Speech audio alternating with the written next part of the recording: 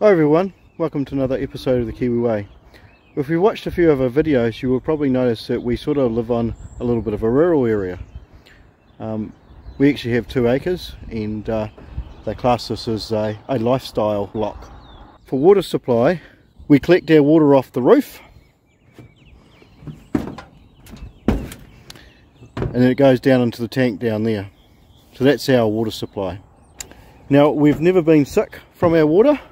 I have had the tank cleaned out a couple of times, but as you can see, you know, there is bird poop and stuff on the roof, and our gutters aren't as clean as what you'd like them. And I do get up onto the roof and pressure wash the gutters out once a year, and I'm able to do that because I've got these diverters on here. So you just disconnect the water, wash them out, and then put them back afterwards. So it's a relatively easy process to do that. Saying all that, we have decided to install a house filtration system. These are pretty standard now with new build, and so this one has a 20 micron filter, a 1 micron filter, and then a UV blasting light for cleaning and sterilizing the water. So that's what we're going to be installing today.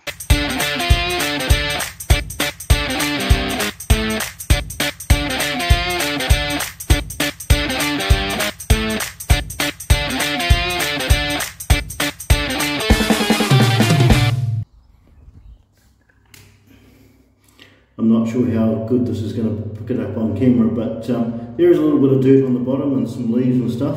It is actually time I got this cleaned out, but as you probably hopefully can see, is the water is actually crystal clear. Any particles and dust and stuff actually just settle on the bottom, and the intake is actually, you know, about 30 centimeters above the bottom, so it doesn't suck any of this up. So you may be asking why, if we've never been sick from our water, why would we be putting in a filtration system? Well, simple answer is unfortunately our hot water cylinder had to get replaced about a year ago, and when we emptied the old one, the bottom part of the cylinder was just full of dirt, particles of dirt, and obviously that's been picked up from the roof. And so I just thought it would be nice to filter the water a little bit, and of course then it also comes with a UV system as well, which I think is quite good while we're doing the job.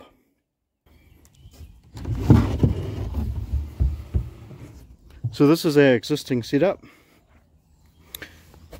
We have an intake here going to the pump, which has got a pressure sensor on it, and it pretty much then just goes straight out to the house by there. We do have this extra connection here, so we do have what they call a trickle supply from the council, and so we can actually fill the tank up. It's only trickle supply, so it's limited to 2 litres per minute, which is quite slow, and it's relatively cheap. It's only about $3 a cubic metre of water, so that's 1,000 litres for $3, which I think is quite reasonable.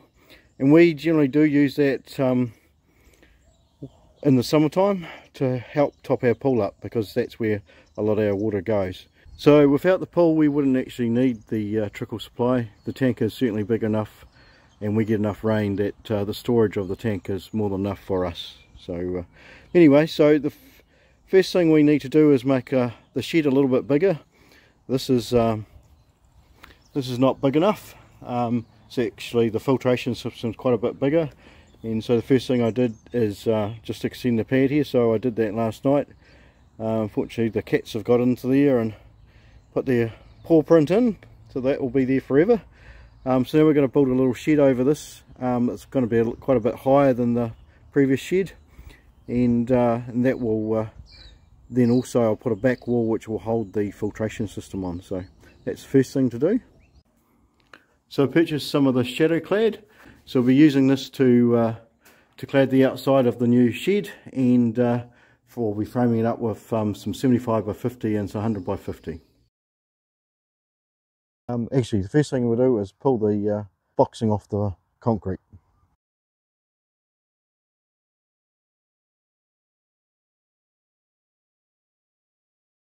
These are actually great. Me and Reese made these up. There's a bit of reinforcing and just welded a tab on the top, and they're actually great for doing boxing. Put a screw in, bang them in as you want. Excellent. Good little idea.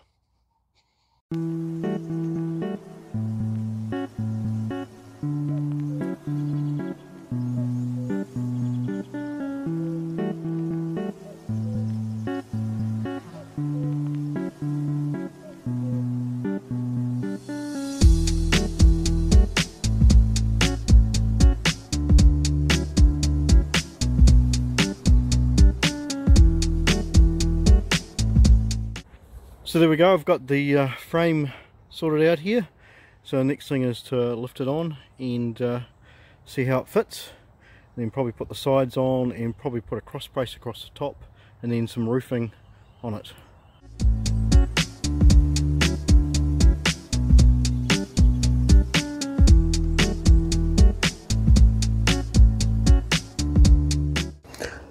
So it's been a couple of days since we've been on this project, but got the 3 sides done up, and we're ready now to do the doors. I really want to get the doors on, so if we get a frost or something, we don't freeze any of the pump stuff up. Bit of delay yesterday. This product is called Core Clad, but some other products are called Shadow Clad. It's quite a nice product to put on the outside of things, and I had originally intended to put ply for the doors, but my wife thought this looked quite nice, so I had to go get another sheet yesterday. So I've got another sheet of that to be able to do up the doors. So that's one of the reasons for the delay. And yep, so this is looking pretty good, pretty sturdy and pretty good. I haven't bolted it down to the concrete. This concrete's still too wet, but we'll probably do that in probably about a month's time when the concrete's hardened properly. But it is secured to the post that the power socket's on at the moment, so it's not going to go anywhere. And we've got a few screws into the on that side into the wooden pile bits that we've got on the ground there, so that's all good as well. So anyway, let's get into making these doors.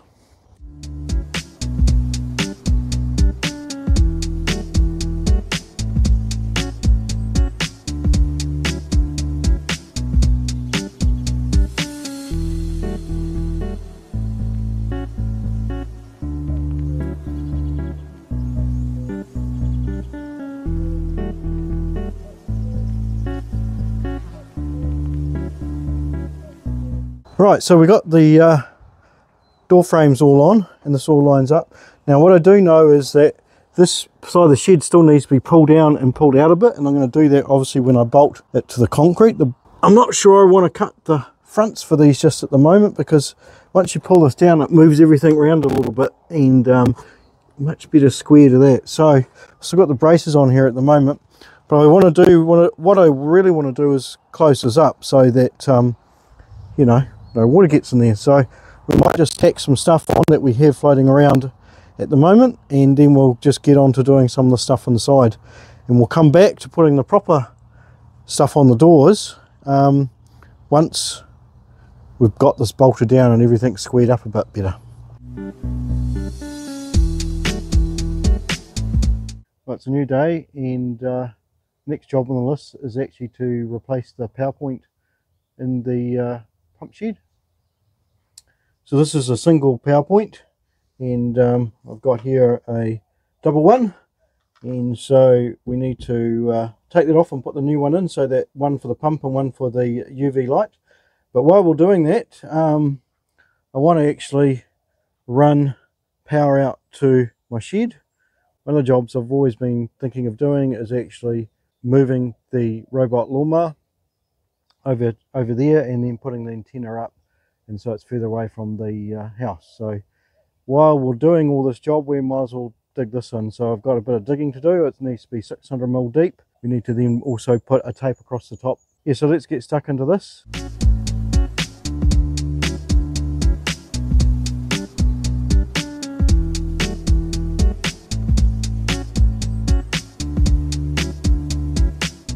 Right, so we've got the trench dug all to the right depth, so now it's time to put the conduit in the ground with the cable in it.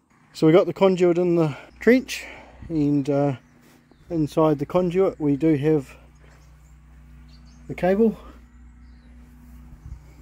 Here's the other end, and that's come up into here, into the shed.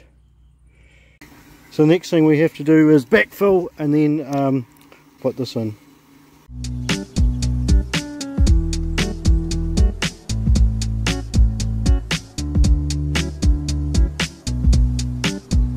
So I've got that all buttoned up.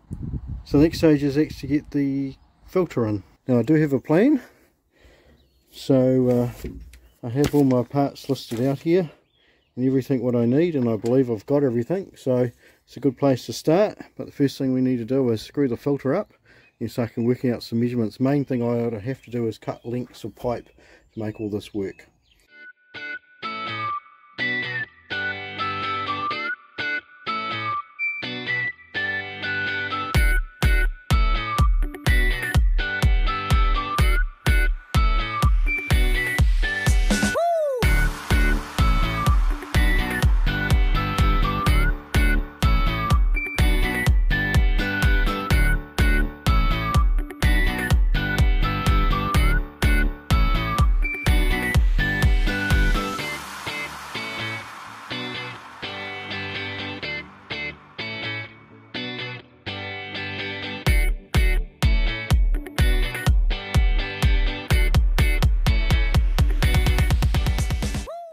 And then we have the system set up and complete in that respect. So the inlet comes in from the tank in here, goes down through the pump. You know, this is the pressure sensor, so that turns the pump on and off when the pressure on this side is lower. That goes along down to this little pressure reservoir. So this has got a bellows in it, and so as the pressure prints up, the bellows squeezes up. So basically you can turn a tap on, a little bit of water can come out without the pump coming on. And then we go across and up, and so this here is my tap goes off to the farm, off to the troughs for the animals, so that's not going through the filter. This will also go to the pool, so we'll use this. I don't want to use the filter all the water to go to the pool either. Then it goes up into the system, and so then we have the first filter, which is a 20 micron filter, and then a 1 micron filter, and then we've got the UV lamp in here. So once it goes in into the UV lamp, and then down here we've got a tap to isolate all that off, and then down and goes that way goes to the house. So this here is our actual trickle supply. So but also what we can do in a power outage is I can turn this tap off and turn this one on, and we actually have trickle supply into the house, which means we have enough water to, you know, fill the toilets up and have a drink and so forth when there's no power. So yeah, so that's the system there. Well, good morning everyone. Right, when I finished this project off this morning, so there's only a few things we need to do. Obviously, clearly we need to put the front on, some nice more shadow clad or core clad I think I've got on the doors, put some locks on the doors, and then, but before all that I actually want to bolt it down. We don't want this thing flying away, that would be a bit silly, and so drill some holes into the concrete. The concrete's had a couple of weeks now to dry, so I think that will be fine. I was a bit worried when we first did it. So as you know, I quite like these device items, so we're going to use those to go into the concrete.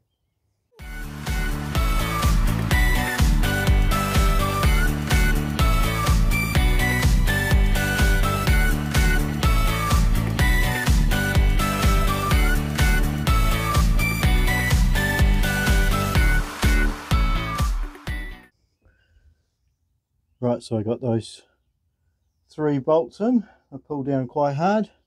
That's good, nice and solid. Let's measure up and get these doors done.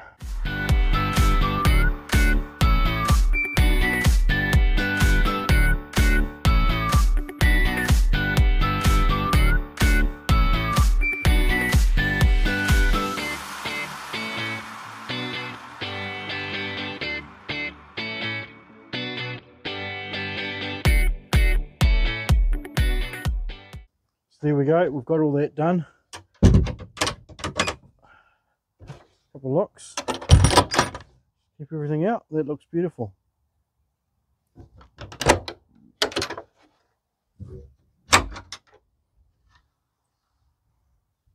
So the final couple of things to do is we need to fill the gap in down here, and we need to put some cork-clad down here just to tidy it all up. Well, there we go, all finished. So most of this project really was building the shed. They say you can install these units outside, but you do need a frost protection. So we do get frosts here, and so building a little shed around it I think was a much better idea, and that took the longest. It only took about 2 hours to actually, when I had all the correct parts to actually put all the plumbing together. So not that much at all. Anyway, so that's a good little job done, and don't need to worry so much about the water. Not like there was ever a issue with our water. Anyway, thanks for watching everyone, and I'll catch you next time.